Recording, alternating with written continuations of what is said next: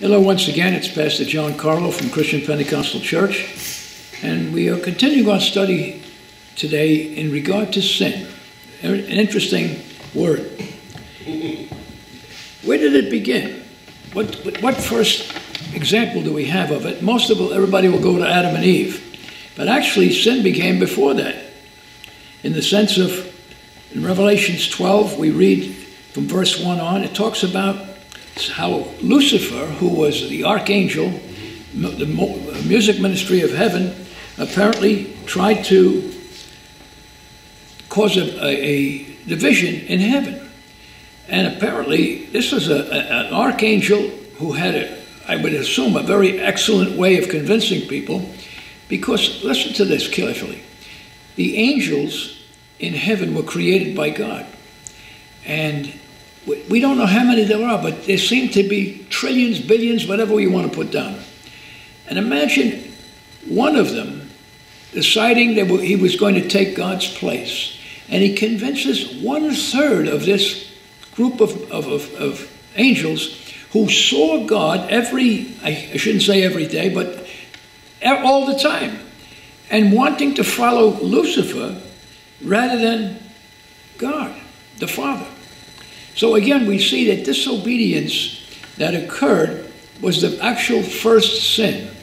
And we know that the devil was punished, and I always say he's been sentenced, but he's out on his own recognizance, but he knows where he's going. But we also want to see that as a result of that first sin, and sin is basically disobedience. Disobedience to God's law, God's word. And again, many people will try to go around it and try to use words to cover their sin. But we're going to see that according to God, sin is sin. Let's take a look at what happens. We know in Genesis, in the 2nd chapter, here God had created a man, Adam. And this man was created out of dust. Again, he didn't have parents, he didn't have uncles and aunts, he didn't have a father or a mother to teach him how to be a man. And then later on, God takes out of Adam a rib and he makes a woman. And the same thing. These two individuals didn't know how to be adults. They weren't born children growing up, they were born adults. And God would walk with them in the garden and teach them, and I guess answer their questions, whatever their questions were. But look what happens. It's a perfect place. There's peace, there's food, they don't have to work, they don't have to do anything other than take care of it. They had dominion over everything that God created, the animals, everything. All they had to say was stop or go or whatever they had to say, and they would have to do it. And here they are in this beautiful garden. Let's take a look at it. If we go to Genesis chapter 2, we'll see it beginning in verse 16. And the Lord God commanded the man, notice he tells Adam, the man, saying, of every tree in the garden thou mayest freely eat, but of the tree of the knowledge of good and evil thou shalt not eat of it. For in that day that thou eatest thereof, thou shalt surely die. Now, it wasn't talking about physical death, but spiritual death. That leads to physical death, right? And then we see that God creates Eve. And she also is aware of this law by God. Probably the first law that we read that men had and women had was not to eat of the fruit of that special tree of knowledge of good and evil. Now, they already knew about good, but God didn't want them to know about evil. But just like us, they got curious, right? And what happens is that we read where, in chapter 3, who comes along? Our friend Lucifer, who's now Satan. And he goes to Eve. Now, we could start an argument with this. Why did he go to Eve and not to Adam? Was she smarter? Was she stronger? We don't know. But he goes to her, and he has a conversation with her. And look at the way he convinces her to do what she knew was wrong. Now the serpent, which he comes in the form of, was more subtle than any beast of the field, which the Lord God made. And he said unto the woman, Yea, hath God said, Ye will not eat of every tree in the garden? Did God say that? No, he didn't say that. Everything but that one tree. And the woman said unto the serpent, We may eat of the fruit of the trees of the garden, but of the fruit of the tree which is in the midst of the garden, God had said, You shall not eat of it, neither shall ye touch it, lest ye die. So she counteracts his statement. And the serpent said, he doesn't give up, unto the woman, Ye shall not surely die. Are you sure of that? For God knows that in that day you eat thereof, then your eyes shall be opened, and ye shall be as gods, knowing good and evil. So he's convincing her that she could become a goddess if she ate from the tree. And what it causes her to be tempted. She goes apparently, and she goes and look at the tree. And when the woman saw that the tree was good for food, right? And it was pleasant to the eyes, and the tree to be desired to make one wise. He convinced her that everything that he said was true, and yet it was a lie. And it says, she took of the fruit thereof and ate it, and look at this, who was with her, and gave also to her husband who was with her, and he did eat. So here we have the devil is convincing Eve, and somehow she is now with Adam, and she goes and picked the fruit. What should he have said? He should have said, God said we can't do that. We can't eat it. Drop that fruit and forget about it, right? No. He says nothing. And apparently, he ate the fruit after she had eaten it first. And it says, and the eyes of them both were open, and they knew that they were naked, and they sewed fig leaves and so on. They knew that they had sinned against God. They had disobeyed. That was the only thing that God told them they could not do. And again, we can see here that the devil, just like he convinced all the angels to follow him, he convinced Adam and Eve, even though he says nothing. When you don't say no, it means you agree with the person who's going to do something. And both of them were convinced that somehow they would get some magical powers if they did and ate this fruit. Amen. And of course, that particular situation caused a lot of problems, not only for Adam and Eve, but for us. Because as we go on reading in chapter 3, we see the Lord God found out, and he went looking for them, and he challenged them. And he said to them, in verse 11, and he said, Who told you that you were naked?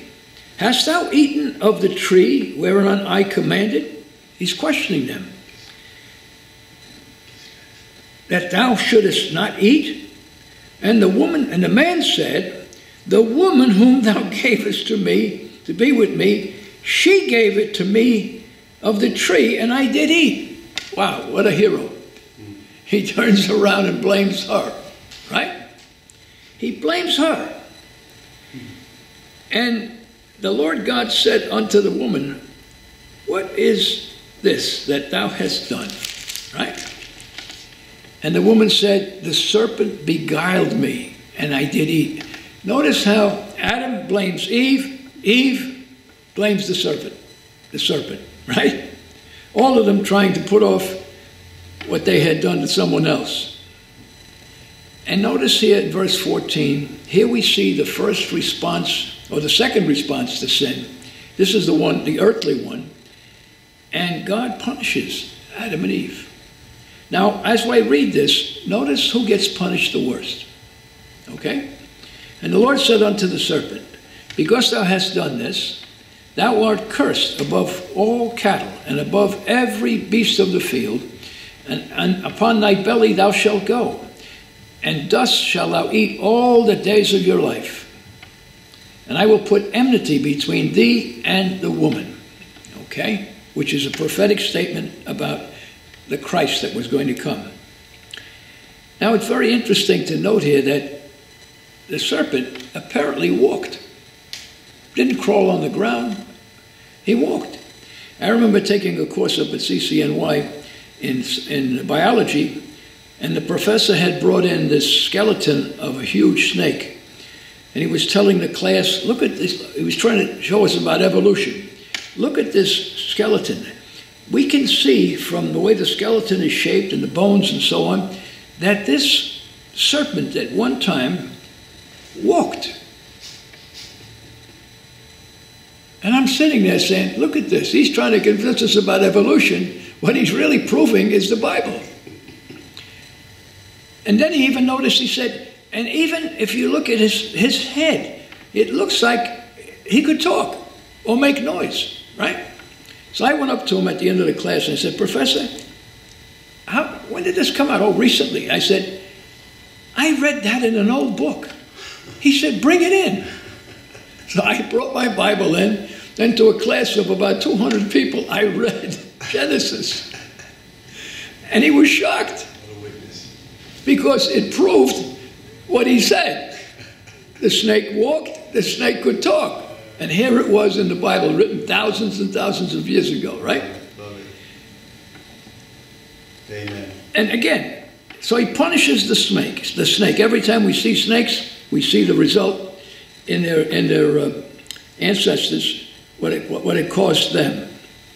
But then he punishes Adam and Eve.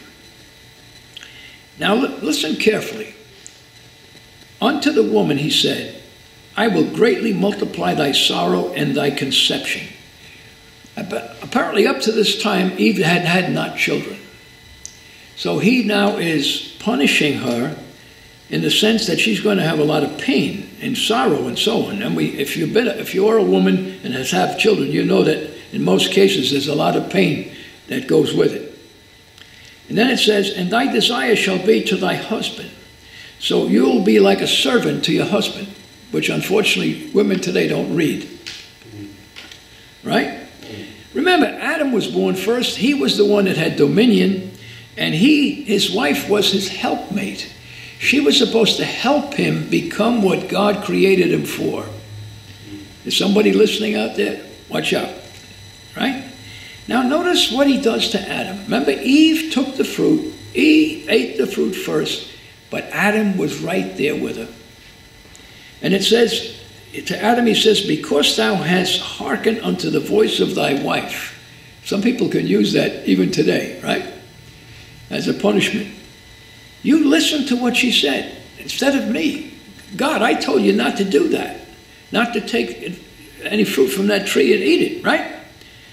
Now you blame your wife, right? And hast eaten of the tree. Not only did you listen to your wife, but you actually ate the fruit. And then he says, I command thee, saying this, thou shalt not eat of it. The ground is cursed for thy sake. In other words, before this, food just grew, things just grew. He didn't have to work hard, right? And now the ground was going to be hard to plant, perhaps, hard to produce the fruit. He would have to work. Listen to this, it says, thorns and thistles shall it bring forth, and thou shalt eat the herb of the field, and in the sweat of thy face thou shalt eat bread. In other words, Adam didn't have to work hard. Now he would have to work hard to survive. And he says you will be in that state till you return into the dust of the ground. Now notice this. What he's saying to Adam is this. And I believe God's original plan that Adam and Eve would live forever. But now death would come upon all men and women because of this sin, this disobedience. And of course, Adam and Eve were thrown out of the garden. The garden was sealed, it was guarded, they couldn't go back. And unfortunately, we see that when you sin, as a parent especially, it can have an adverse effect on your children. And we go to chapter 4, we see that Adam and Eve have two sons, Cain and Abel. Cain the oldest, and then Abel, right? And apparently both these sons had grown up, and they wanted to make an offering to God. And in doing so, it seems that Abel made the correct offering. He took an animal from his stock and he sacrificed it. On the other hand, Cain was more of a farmer of vegetables and goods like that. And he made an offering which was of food that you would eat. You know, apples, oranges, tomatoes, whatever it was. And he notices that Cain notices that God did not accept this offering. And it says Cain was very angry, and his countenance fell. He expected to be praised, and instead God was angry with him. And the Lord said unto Cain, Why art thou angry? And why is thy countenance fallen? If thou doest well, shalt thou not be accepted? In other words, if you listen to what you were supposed to do and did it right, your sacrifice would be accepted. But if you do not well, then sin lieth at the door. Yeah. Wow. This was a warning to Cain, because here he was, hearing God, seeing God, knowing what happened to his parents and so on. He now is very angry at his brother, because his brother's sacrifice was accepted and his wasn't. And unfortunately, he plans to kill his brother. And if we go on to read it, we see that Cain rose up against Abel and he slays him. He kills him. And the Lord comes to Cain. It's amazing how God works. He comes to Cain and he says, Where is your brother? Knowing that the brother is dead and even buried. And Cain says, I don't know where he is. Am I my brother's keeper? Famous quote, right? And then God says, What hast thou done? The voice of thy brother's blood crieth out from the ground to him, to God. And in verse 11, we see the second punishment for sin. And now thou art cursed from the earth. And he punished Cain for the rest of his life. He wasn't killed, but he had to live a life. He was marked and apparently lived that way the rest of his life, away from God. Now, we're going to see that with what we have just read is that sin, as time goes on, becomes even more easy for people, because there'll be so many people that are sinning. And it's easy to join in because everybody's doing it. And unfortunately, this is what happens. Let's take a look as we close. I don't want to give you the whole thing because we're going to go on this for a while. The scriptures tell us a lot about sin. 1 Kings 8:46 says, For there is no man, we'll add women to that sinneth not. In other words, every single one of us at some point is guilty of sin, disobeying God, disobeying his word. And then in Proverbs 20:9 it says, Who can say, I have made my heart clean? I am pure from my sins. This tells us that we cannot change, we cannot erase sin, we cannot cleanse sin, we cannot wash it away of ourselves. And as we go into the new covenant, we see the only way we can, now in the new covenant, is because of the blood shed on the cross of Calvary by our Lord Jesus. In Ecclesiastes 7:20, For there is not a just man, a righteous man upon earth, that doeth good and sinneth not. Wow. That's a downer, isn't it? It is a description of a person who does good, and yet he's also, or she's also sinning. In Isaiah 53:6, Isaiah describes it this way: all of us, like sheep, have gone astray, away from the shepherd, into the dangerous part of the world. In this way, we're talking about the spiritual things. Because if we go away from the shepherd, we are on our own, and you know what happens. We get hurt.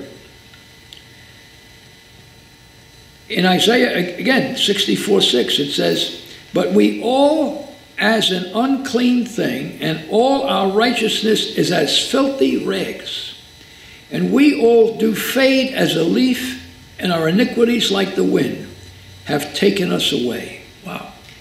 You wouldn't want to hear that at a funeral. He basically is saying, we can't change. We can't follow a path of righteousness on our own. Coming into the new covenant, Romans 3:23, you can look these scriptures up. "For all have sinned," not some, all have sinned and come short of the glory of God. If you look in your Bible from cover to cover, you will find that every righteous man or woman that is mentioned was not perfect. They were sinners. There isn't one perfect man or woman in the scriptures except for Jesus Christ, without sin. We'll talk about that. But every one of us, if it's either physically sinning or even in our mind, we are guilty. And thank God for grace and mercy. Otherwise, we'd all end up with our friend Lucifer in the fiery place that God has prepared for him.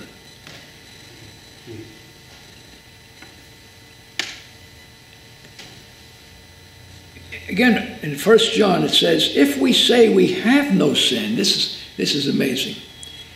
There are people who really believe they don't sin. They've never sinned. And the fact that you do that is a sin. If we say we have no sin, we deceive ourselves, and the truth is not in us. 1 John 1:8. This is a very powerful scripture. It means not one of us can come to God and say, "I'm perfect, God. Can I come into your kingdom?" Because we're not. In one way or the other, we disobey God. But thank you for Christ, our intercessor, who can help us work it out, get stronger, and also forgive us and cleanse our sins. Amen? Let me end with this. Through the Bible, we see 8 separate occasions when an individual is forced to utter these words. You ready? "I have sinned." Nobody wants to say that, because it is a truth about ourselves. It means that we're not perfect, right? The Pharaoh in Exodus 9:27. Balaam, the prophet, in Numbers 22:34. Achan in Joshua 7:20. King Saul in 1 Samuel 26:21. King David in 2 Samuel 12:13. And then in 24:10. Job, the story of Job, in Job 7:29. The prodigal son that Jesus spoke of as a story, a learning story. Luke 15:21, had to admit that he had sinned. And of course, probably the most famous is Judas, Matthew 27:4. When he betrayed the Lord, he admitted that he had sinned, but it was too late for him. Now, the things that we have to see in our own life is the fact that we are sinners. As hard as we try, we sin. A glance, a word, an attitude causes us to say and do things that become sin. Sin against God, and many times sin against God and also people as well. So as we study sin, we're going to see there really is no excuse for it, but there is a cure. And that cure is Jesus Christ. But he is not there just like a machine. I sinned today, forgive me. I sinned tomorrow, forgive me. He wants us to what? To recognize perhaps a fault that we have in our life that causes us to sin, and to invite him in, and the Holy Spirit, of course, to help us not to continue to sin. But none of us can say we do not sin. So don't feel bad if you say, well, I've done this, I'm doing this, I'm in this. Yes, you're in sin. But the good news is that God wants to forgive you. But he doesn't want you to keep sinning. And this is the way that we come to the Lord. We come to the Lord as sinners. We admit, just like we said before, I have sinned. That's the way we come to Christ. I have sinned. I am a sinner. I've had people say they never sin. And like we read, the Bible says if you say you never sin, you've deceived yourself. And it's a sin to say you didn't sin. Again, we have to be honest with God because we can't fool him, and he knows everything. He knows our thoughts. He knows everything about us. And thank you. We thank God for his mercy and his grace, because without that, none of us would get to heaven. We'll close this today, and we'll continue in sin, the study of sin, and how to avoid it. God bless you, and have a blessed day.